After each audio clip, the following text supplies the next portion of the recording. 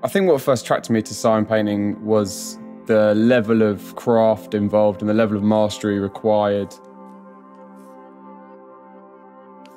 I'm always looking at signage and lettering around me, and vibrancy of colour is always really exciting to me. You need to become calm when you get into that zone to paint. Your brush has become an extension of your hand and your eye, and what you have in your mind's eye as well. When you're laying in a single stroke of a script, it's that moment, and that moment only. The brush has to be completely perfect with your hand for you to get it exactly right. My printer allows me to be a bit more expressive in how I interact with my customers. I can make a unique collage, scan it, print it off, and that can be the postage label for someone's print. When you give them a little bit more, I think they appreciate it a lot. The nice thing about being a small business is being able to do that with each customer.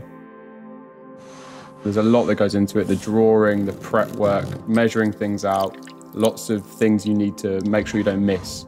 But the actual kind of money moment where you're painting in those letters is a really nice meditative time you have to yourself. My name's Archie Proudfoot, and I'm a sign painter and artist.